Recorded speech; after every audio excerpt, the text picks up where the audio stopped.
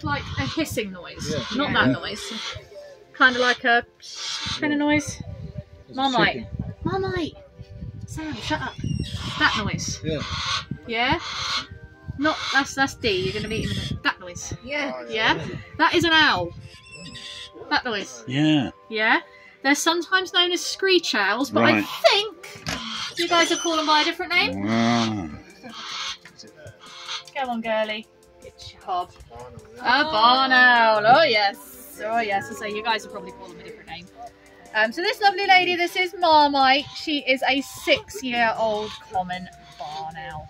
With her here, Wendy, she is going to be flown on a safety line because she only weighs 10 ounces. She's going to be flying her little perch to her phone here.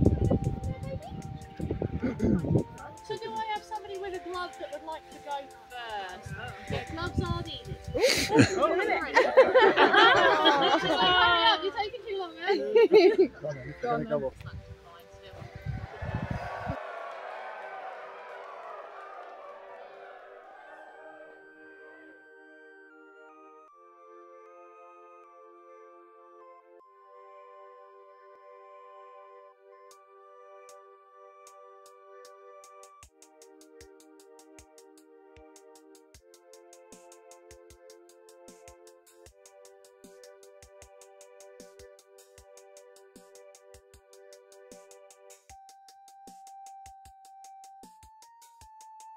When we guys are flying here, it's be very well up close, as you can see.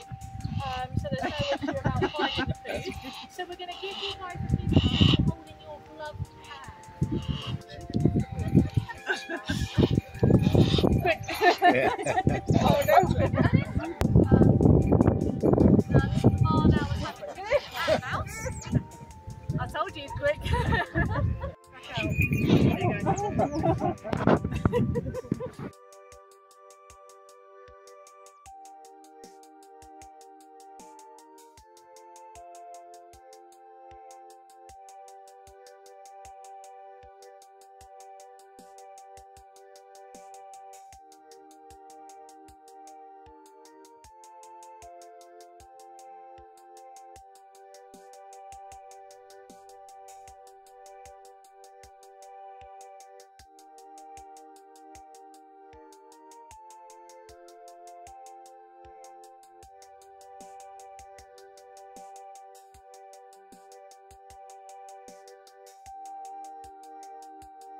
Anyway, nobody's squeamish at all.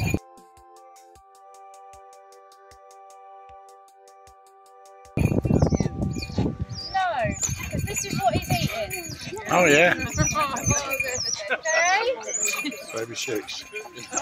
God, he knows what that is. So yeah, if anyone wants to, come and get your photos, I'll try and keep myself like out at slight distance. Try and keep out your photos for you. But yeah, he will eat absolutely. Thank you. Thanks, babe. Can you tell how often that happens?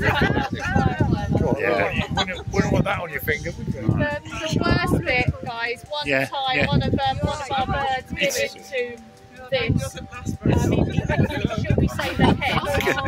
And he shared it with the staff member's mouth.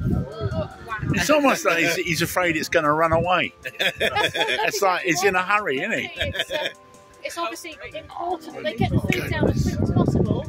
Otherwise, there might be another bird that comes down and goes. Pinches it, yeah.